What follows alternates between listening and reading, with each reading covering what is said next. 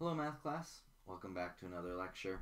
We have lesson 3 today of unit 4, the ambiguous case of the sine law, and we are going to be talking about cases in which we don't know whether we have an acute or an obtuse triangle, and therefore we are going to have to sometimes do both situations, or I'll show you how to find out if there is one solution to the problem, two solutions to the problem, or sometimes no solutions to the problem. Let's get going in with this definition. So the ambiguous case of the sine law is a situation in which two triangles can be drawn given the information that you have. So this occurs when you are given the lengths of two sides and the measure of an angle, and the measure of the angle is not between the two sides. It is not contained by the two sides. This will make sense as we move along. It's kind of a whole bunch of words right now, but you can revisit this, and after we've done some problems, I think this will help. So we're going to investigate the math first. Solar company installed panels that are 5.5 meters long and must be tilted at 40 degrees. We need to choose which supporting brace is needed for each panel if they are available in 1 meter increments starting at 2 meters long. The 2 meter brace did not work. It tells us what length of brace are we going to need to hold this. That's what we're going to be investigating. So we're going to use a ruler and a protractor. We're not, but you can if you want, to construct a 40-degree angle connected to a 5.5 meter long side in the form of a diagram. So let's do this here. We're going to construct a 40-degree angle. So let's say that this is the ground. We're going to have a 40-degree angle, so that's about 40 degrees, we'll say. And the length of the solar panel is 5.5 meters. Now, what we want to do is we want to find out how long the brace needs to be. And the brace could lean up and down, or like vertical. It could lean this way, right? If it's on a hinge and you don't want it to fall, maybe the brace leaning this way would prevent it the best, or maybe the brace leaning this way would prevent it the best from starting at all. But what kind of a length of a brace do we need, depending on what we choose? So the 2 meter one, it said, was too short, like that. So we know that this length is more than 2 meters. What we're going to do for B is we're going to calculate the height of a triangle with these dimensions. So what we're going to do is we're going to calculate the height of the triangle right there, labeled H. And I can do that with a simple trig ratio because this is a right angle triangle. I can find that that is, this is opposite hypotenuse, so sine. So H is equal to sine of 40 multiplied by 5.5. I've already rearranged it. Find the height of the triangle to be 3.54 meters. So essentially 3.54 meters would be the shortest length for the brace. So question C, right? If the brace is any shorter than the height, it will not touch. It'll be like a pendulum and it will swing. As soon as it gets to be 3.54 meters, there is one point exactly where the brace will touch. So for question C, 3.54 is the shortest possible length.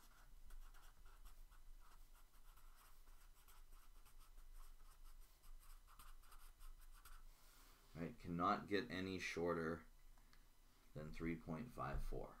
Could be longer than that because we could have the brace land here, we could have the brace land there, but cannot be shorter than 3.54. Question D. What range of supporting brace lengths results in two possible triangles? Okay, so we can imagine that something longer than 3.54 would need to either stop here or here, right? Or if it's a little bit longer, it would be even wider. But at what point do we get to a place where this inside triangle is not possible? And that point is when this length equals 5.5, right? If it's the same length, it would be this taking up the same space, and that's not possible. As soon as it's longer, it would be required to go above it, and you no longer have a solar panel triangle. So the longest length that it can be would be 5.5. So for D, what is the range? The range would be anywhere 3.54 to 5.5 would give us two options for the triangle. Right? It could be here, it could be here, but as soon as it's longer than 5.5, if it's something like 7, you're going to be getting one that extends out this way. Right? So it's going to only have one solution if it's longer than 5.5. Let's see. Next question. What information were we originally given, and will this type of information always lead to this case? So E. We were given two sides and an angle, right? We can think of this side given and this side given, and the angle was not between the two sides. It was outside of them. So we were given the situation side-side angle. And what that represents is that it's side-side angle. The angle is not between them. So the information we were given was side-side angle. And the ambiguous case, it only happens when the side opposite the angle is longer than the height and shorter than the given side. So side opposite the angle must be longer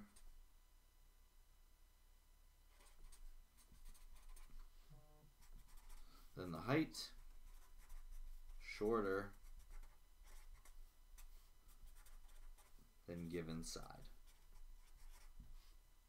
Okay, that is the situation that will lead to an ambiguous case. When you're given side-side angle, and the side opposite the angle is longer than the height of the triangle, but shorter than the given side.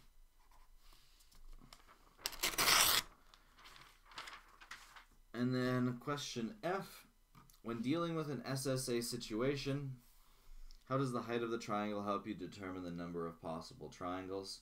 So if it is shorter than the height, then there are no solutions. So shorter than height, there are 0 solutions. If it is longer than the height but shorter than the length, there are 2 solutions. So longer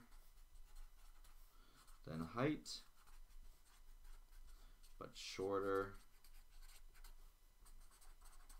than our given length equals 2 solutions. And then if it's exactly the height or longer than our given side, we have 1 solution.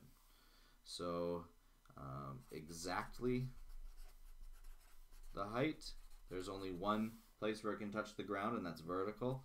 There is 1 solution. And longer than our given side,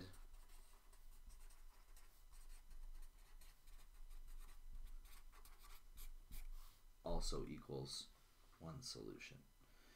We're going to work through a couple more problems here, and hopefully this will be solidified, the different situations, but please definitely feel free to ask any questions that you have or go back and watch this video again. Let's do this. We have example 1. Given each side-side angle situation, determine how many triangles are possible. So the first thing we're going to do is we're going to determine the height of this triangle. We have an angle A given to be 30 degrees and side B to be 12 meters. So we're going to have 12 meters here, and we're going to have an angle given as 30. Well, first thing we want to do is determine what the height is. If we determine the height, we can then determine in the future what each length of this side will mean. So the height is equal to the sine of 30 multiplied by 12. So h is equal to 6 meters. So in our next case here, it tells us that angle A is 30, side B is 12. That's going to be constant. But our side length, side B, is equal to 12 meters. I gave that one wrong. It is side A that I'm looking for. So side A is equal to 4 meters. So that is now going to be this side. So if that length is 4 meters, it is shorter than the height. So that means that this would not make it to the ground. And in this problem, there would be no solutions. This is not actually a triangle. It doesn't actually complete being a triangle. It looks like this.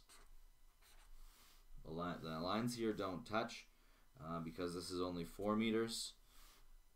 So it's not actually a triangle. There are no solutions. The side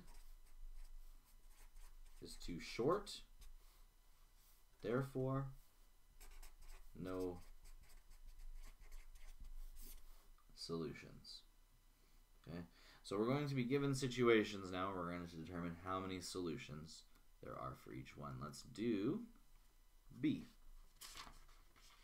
I can do it. I think I can do it here.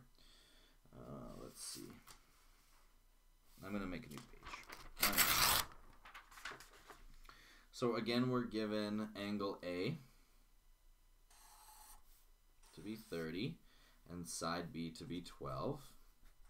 Those are going to be constant. And this time we're given side A to be 8 meters. So we knew that the height was 6.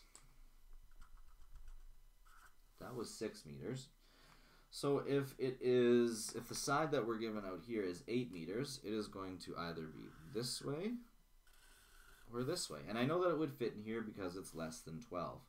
So this is a situation where, since the side we're given is less than the height, less than our given side, or more than the height and less than our given side, we have two solutions.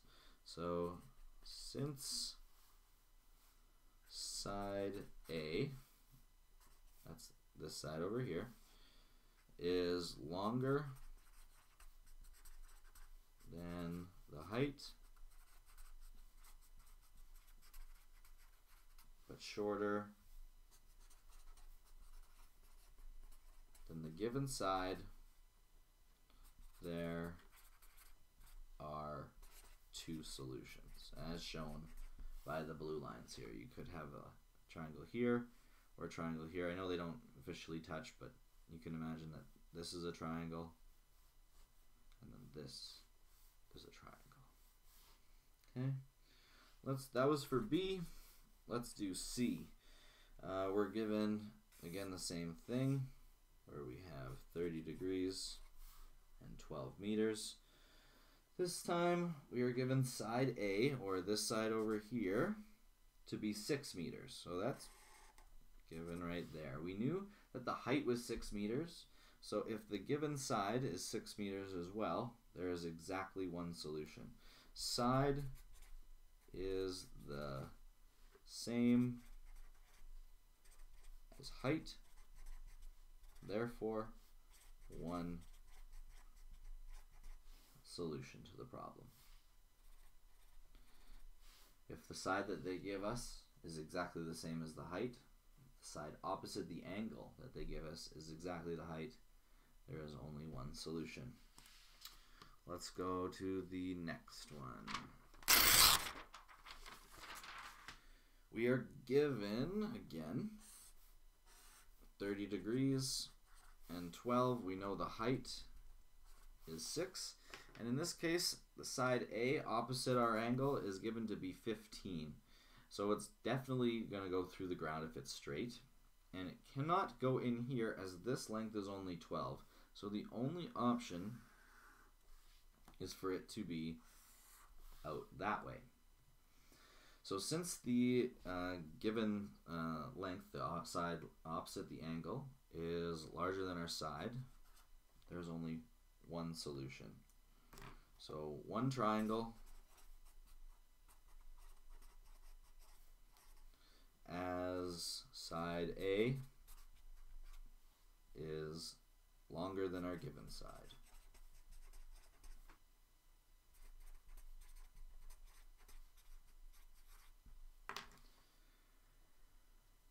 Okay. If you have any questions about that, please let me know. That was D, and now it's time for your turn. So it's a little bit of a new triangle. Definitely give it a go. And if you have any questions, please let me know. But unpause when you're done and we'll see if we got it right.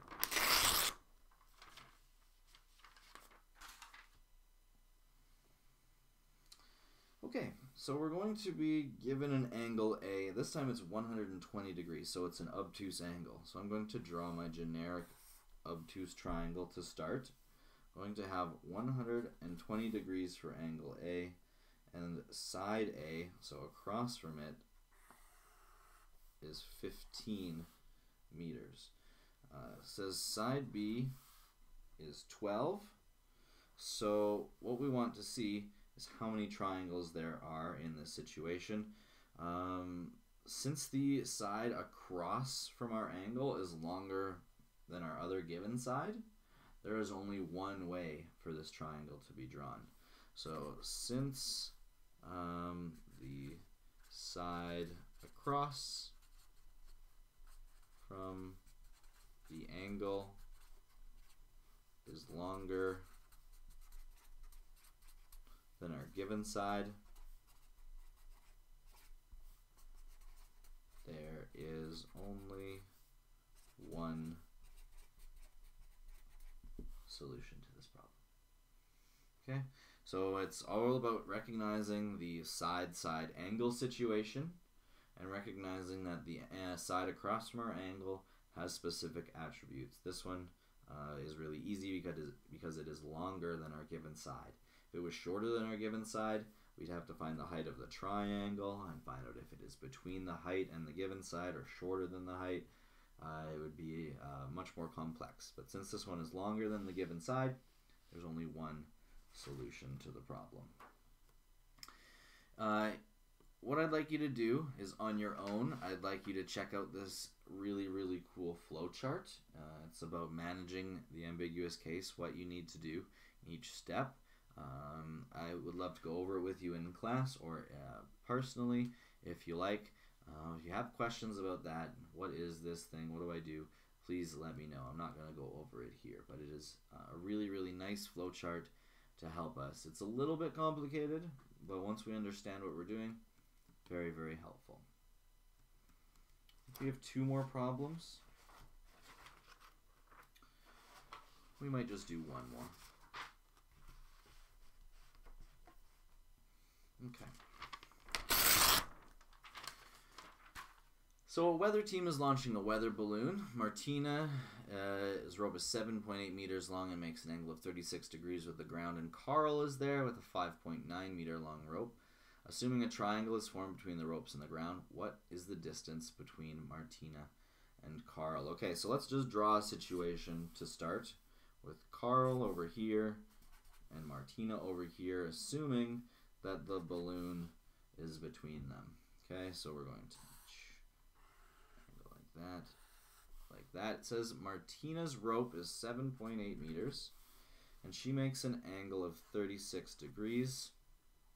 And we have Carl with a 5.9 meter long rope, and this right here is a side-side angle situation with an angle across from a side. We need to find out if this is an ambiguous case. So we need to immediately find out what the height of the triangle is. I can do that using a trig ratio here, always sine. So sine 36 multiplied by 7.8 is going to give us the height. We find the height to be 4.858 meters. Okay, the height is 4.58 meters. It is, that means the side opposite of the angle given is between the height and Martinez rope. Therefore, there are two solutions to this problem. This type of a triangle is one, and when we get to the second one, I will draw that triangle as well. So first of all, let's find out what the two angles that we're dealing with over here could be. This one would be our acute angle, and the other angle that we could be dealing with is our obtuse angle. So we are going to find we're going to find theta. So sine theta divided by 7.8, and I've already flipped this. I know this isn't how we usually do it, but I've already flipped this over, so I have the side on the bottom. Sine of 36 divided by 5.9. If I do this, I rearrange this, I would find theta to equal 51 degrees, and that would make sense for this. But theta could also equal 180 subtract 51, because we know that the sine of that number could equal 51 or its complement. So theta could also equal 129 degrees. So we have two triangles. We are going to use the acute angle triangle first, and then the obtuse angle triangle after. To find out what x is, the distance between Carl and Martina, I can use the cosine law. So I'm going to find out what x is, and I know, let's see. Yes, I know what this angle is now because I can subtract 51 and 36 from 180, so I find this to be 93 degrees. So x squared is equal to 5.9 squared plus 7.8 squared minus 2 times 5.9 times 7.8 times the cosine of 93, and we would find x to equal 10 meters. So in one problem, in this triangle, Carl and Martina would be 10 meters apart, each holding on to the weather balloon. That's one solution.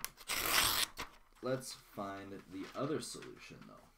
The other solution is if Carl and Martina are on the same side of the balloon.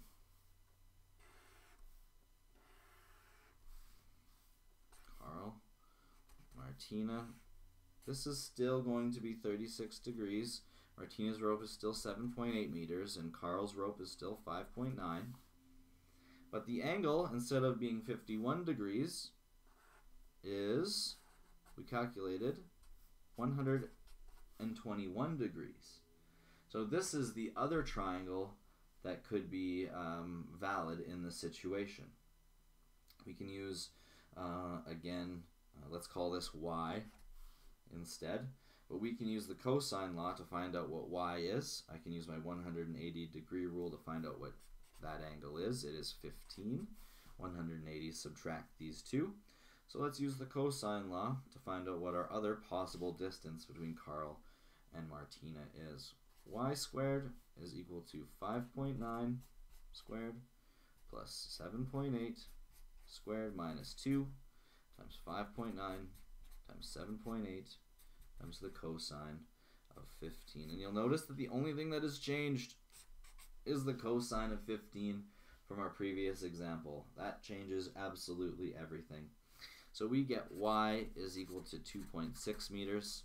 So that is the other distance. So given that information and no other information about where they are, if they're both on the same side of the balloon or opposite sides of the balloon, we have two situations that are absolutely equally likely. If you have questions, again, please let me know. Happy to go over it again with you. There is a your turn, so pause it here. It's not very long. I'm just going to do it right here, right away. And if you got it right, you just play it and see if you got it right after. So what length of rope would Carl need to be holding in order for there to be only one possible triangle? For there to only be one possible triangle, Carl would have to be either holding the exact same length of rope as Martina or the exact same as the height. So Carl's rope would need to be the same as Martina's, or the same as the height. This says to be back here. Okay, so that's the answer to the your turn. Either the same length as Martina's or the same length as the height. Let's do one more. Why not? We're into it. We can do it. Leanna and Carrie are hiking in the mountains. They left her car in the parking lot and walked for 12.4 kilometers. So we're going to have a parking lot, and they're going to walk for 12.4 kilometers towards a campsite. They then turn due south, so they walk straight south towards a glacier lake. Okay. 7 kilometers here to the lake here. What a beautiful drawing. The weather was taking a turn for the worse, so they decided to plot a course directly back to the parking lot. So that would be here. Carrie remembers from the map in the parking lot that the angle between the path and the campsite to the glacier is about 30 degrees. So she remembered this. Impressive. What we want to know is what this angle is, the angle they need to take back to the parking lot. So this is a side-side angle situation. We have one across from it. Let's see if we can find out what the angle needs to be. I can just use the sine law to find out what theta is. So sine of theta over 12.4 is equal to the sine of 30 divided by 7.0.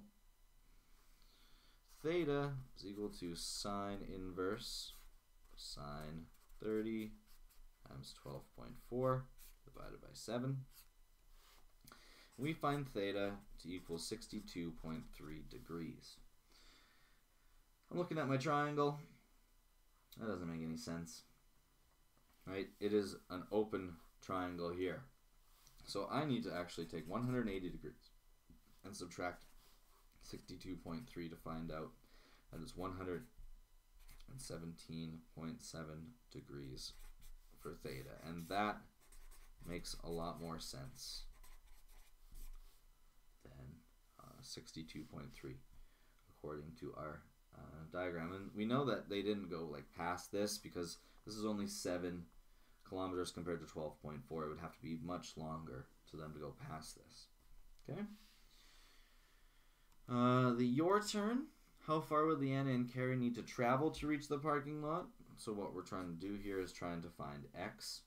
So we'll find this angle, and then let's use the cosine law to determine it. So 180 subtract 117.7 subtract 30 gets us 32.3 degrees.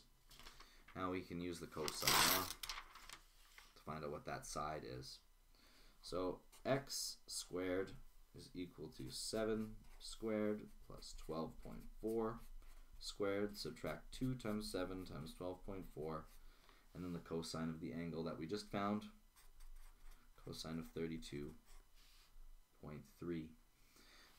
We would do this and square root it, so we would find x is equal to 7.5 kilometers, and that value makes sense. It's nothing like 1 kilometer, which would be way too small, or 100 kilometers, which would be way too large. So that was a little bit of a long one. Thanks for sticking with it, everyone. There are lots of practice problems for you to do, but this is kind of one of the more difficult lessons, so I really appreciate you sticking with it. And if you have questions at all about this, please let me know by email. We can meet at Google Meet, we can talk in class, individually at lunch, whatever works for you. Again, thanks so much, everyone, and I will see you soon.